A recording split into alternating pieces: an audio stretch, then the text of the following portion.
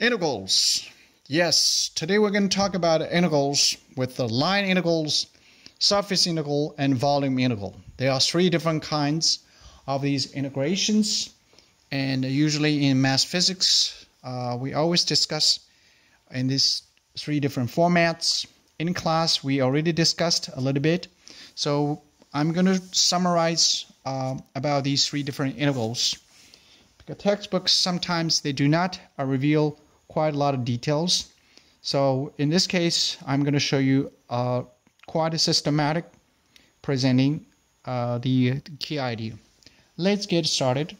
All these integrations, what kind of integration you have, you always have an integral. So this is my first item, generic expression of integration. So suppose you have an integral like this, and you have a kernel or integrand, and you have some kind of elements involved. This is usually d something, and here is one kind of function like you have. They are depend on whether it's a line integral or just one-dimensional or two-dimensional or surface integral or volume integral, three-dimensional. When we say line integrals and surface integrals, it really reflects this part. It's independent with whatever the function in front of you have. If you have a surface integral, this part will become surface element. So that's a generic expression. And we also have the lower limit and upper limit like these. You could have a multiple of these. That's a generic expression. So the key here is that we're going to explain how these element is going to be written for line integrals, surface integral, and volume integrals. Because it's also involved spherical, polar, cylindrical coordinates. That's why things could become complicated. So let's get started. First, we're going to do the line integral. I showed you an example in the class. So here is a line integral in generic format. Line integral is one-dimensional. In other words, the elements here, you're going to see just one d something. So in generic case, we write down dl. And this L could represent in a variety of ways to do that. Typically, the path integral, it depends on which path you choose. And also, this element starts to change. Let me show you one example before I move on. Suppose this is my x-axis and this is my y-axis. I have a function look like this, and my lower limit is called a, my upper limit is called b. So I will do the integrations directly from point A to point B, but I want to do it along this particular line. So that's why sometimes a line integral also called path integral, along this particular path. So in order to do that, you must understand how the dl is be written. Show you one example. Suppose I have a function, let's call it f. It could depend on x, y, z, if this is the three-dimensional. Make sure when we talk about line integral, we only refer to finite element. Whether it depends on three different variables, it's independent, it's irrelevant. So then we have dl. For the Cartesian coordinate, this dl consists of three parts. Essentially, it will be dx squared plus dy squared plus dz squared. Where this part comes out, let me show you in this particular diagram, but I write over here. What this means is the following. Here is your dx element. Here is your dy element. Now, if you choose the arbitrary path, so therefore I have to choose arbitrary finite element, which is if you add them together, you get this guy. So this is, in the two-dimensional case, that's my dl. If you simply do not have these sort of path integrals directly along x or y axis, I do not need to write down dl. I just simply either, if integration is over dx, I just write the dx If integration over dy, I just write in dy. If it's over dz, I just write in dz. So this expression essentially calculates the magnitude of this particular element. You know the vectors addition, these dx, dy perpendicular to each other, so hypotenuse is just dl. So then you will get this expression. So the key, as we discussed in class, was that when you try to solve this problem, you want to find out what's the relationship between these elements, between dx, dy, and the dz, how they are related. If you don't know the relations between them, you cannot do the integral. So this is in a Cartesian coordinate format. Now, this is the essentially once we find out the relation, we substitute this relation into that, and you can solve for this. So that's so-called line integral in a Cartesian coordinate. If you have a spherical ones, you also do the same thing. So here, what you do, you are going to have elements along the r direction, because this is the spherical ones. Suppose this is your r.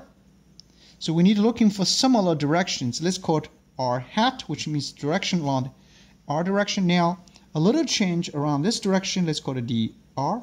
So therefore, the first element, you're going to see the dr squared. And now you could have some changes along the phi direction. And the phi, or the theta direction, forgive me, theta direction is a perpendicular away from the z-axis, and the perpendicular to r. So in other words, it's just like this direction. So you're going to see the another element added toward that, and we can find out how long this part that is. So remember, from here to there is my angle d theta, and I have a radius is r, so therefore the arc length, this part is r d theta. So that's why I write down d r d theta squared. Again, because the dr is over this direction, the r theta is over this direction. So they are perpendicular to each other. So that's why the hypotenuse, when I add them together, it just becomes like this. When I add them together, and this is my hypotenuse. Now these are the two variables for the moment. And also, of course, I could have the phi change. Phi angle is defined over here.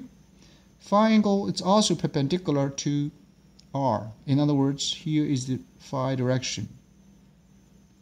In spherical coordinates, r perpendicular to theta direction, theta hat direction, which is along this direction, also perpendicular to phi.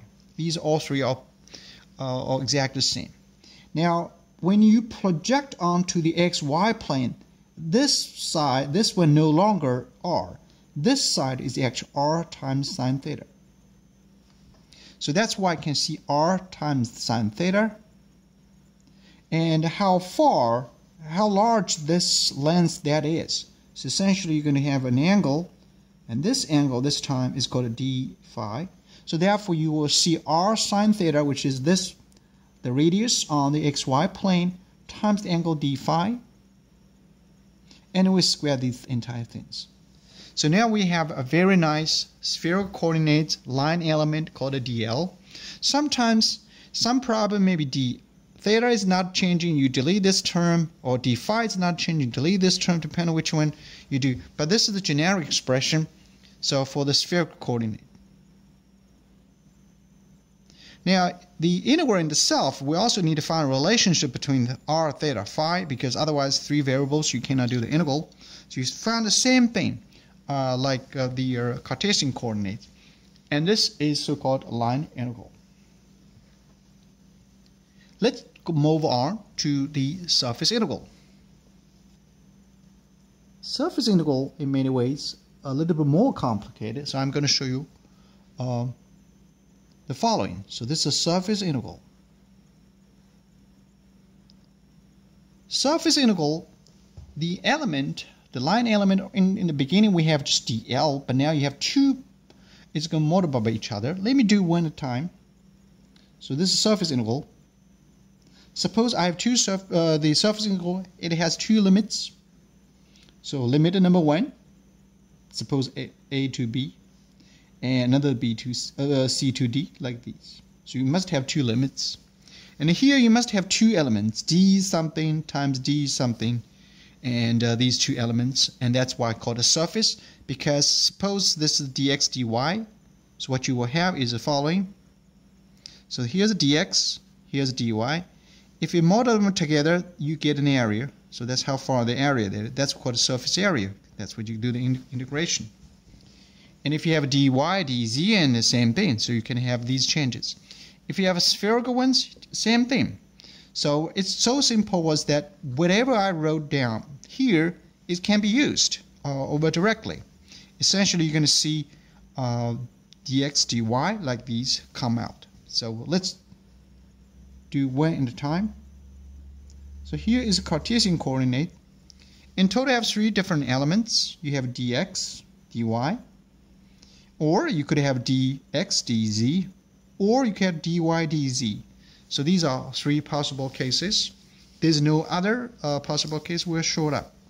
So that's the Cartesian coordinates, and these are the so-called surface elements.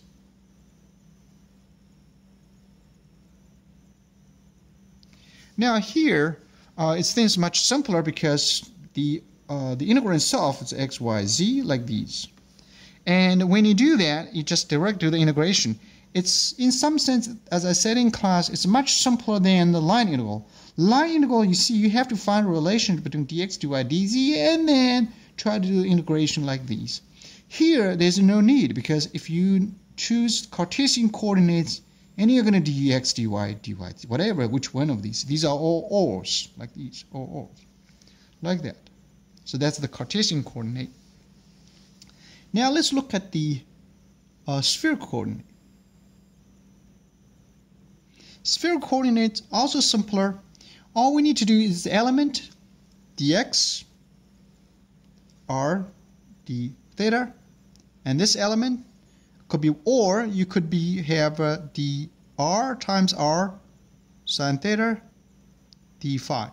So in other words, these two times each other, it becomes another the surface element. Or you could have a r d theta, r sine theta d phi. These are all three possible cases. Now, these usually in physics we also care about the directions. So I can explain the directions here.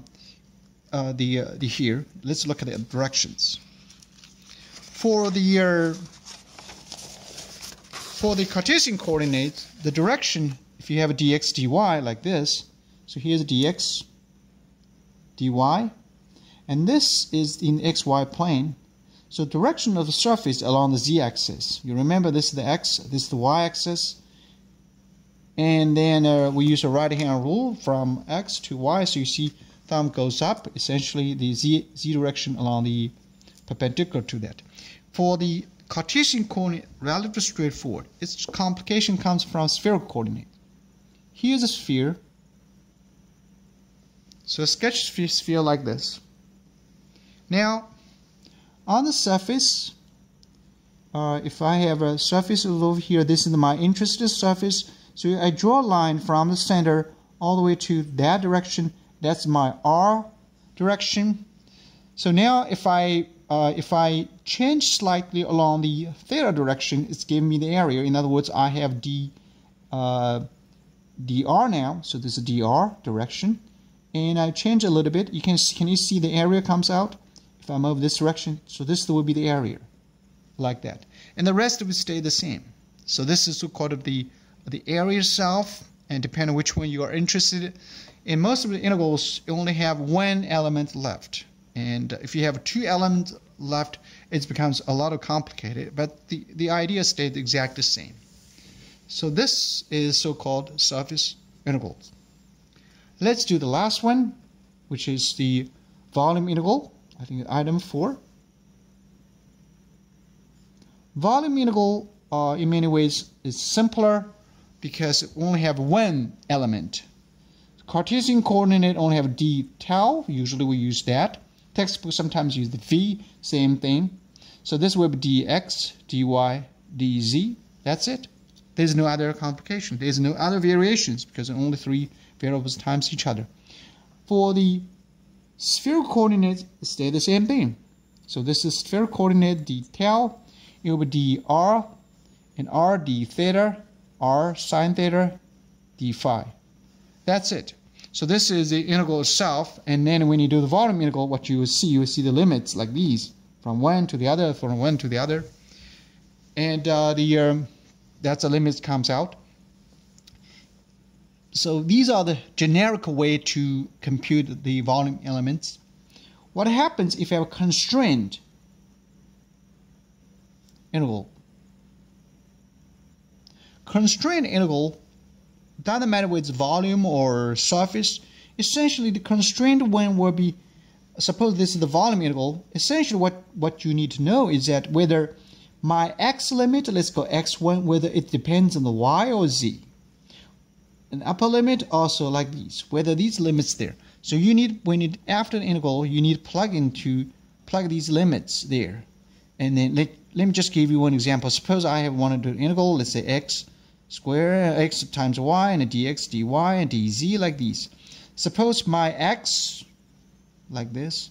So this is my z-axis, this x-axis. Suppose I want to do the integrals from 0 all the way to one particular point, but it's not direct, it's follow this line. This line, let's go z equals x squared like this. So now you can see my x is restricted according to my z that will be. So now in the beginning, suppose this is a 0, this is the 1. So in other words, when I do the integrals, I have to make sure that my lower limit, upper limit are related. Okay, so in some cases, I can consider that my z is my integral first, or I can consider integral x first. But sometimes some integrals, the order matters in the sense that which one you do want integrations first is easier, sometimes more difficult, like these. Now here's something you need to keep in mind. If I have integral like dx, dy, forgive me, I have dy like this inside of it. So I cannot change this dx or dz, use the previous ones, which means final relation between these two. No, in other words, I cannot do like dz equals 2x dx and plug this guy into it. Then what you will end up with a dx squared. This won't work. So what you don't do, you should not do this. What you really need to do is that if you do the integral, let's look at the dx first. So dx, integral dx, there's no other x term, so this will essentially give me x squared 2. Now when you plug in the limits, then you should be careful because the next part is the dz. So when I plug in the limit, I have to start with a 0 because x equals 0, z equals 0, x equals 0. So this will be 0, this is fine. But the upper limit, not 1, that would be z, like this. So in other words, upper limit should be the z, like that. So you see from here all the way to z. I cannot do this immediately because if I do if I cannot put this equals 1, then you're not constrained. In other words, if you put the 0 all the way to from 0 to the 1, this means not constrained. Constrained, which means I plug in the condition here. So this is the constraint. So this is the constraint. I plug in the constraint. So now, how large this part that is determined by the z. So what I do, because this variable is x, so my x just equal plus minus square root z. So therefore, my upper limit becomes 0 plus, depending on which side of it. In this case, negative sign doesn't appear because z or positive. So in there will be square root z like this. So it'll be x squared over 2. And when you after the integral, you're going to do z over 2. So in other words, you do the integration, so you have z over 2 comes out. And this is called constrained integral. You cannot arbitrarily choose, I'm going to jump from 0 all the way to 1. No, it's constrained. You have to constrain in a way that some variables not allowed to choose. Again, for these integrals, if you have a volume, a surface integral, we do not substitute into that. No. If you do substitution, that's wrong. It's incorrect. you have to make sure that the constraint is in the limits. While the line integral, we will substitute that into that. Let me show you the line integral, what that look like. So this is a line integral case, and then we are going to so you see the line integral. In the line integral, we substitute into these equations. You see, find a relation between these two. Same thing here. You must substitute that. But if you have surface integrals, we put a constraint in the limits. In these limits, so the limits will have a constraint. Okay. And I hope this explained things well, and I hope you enjoyed it.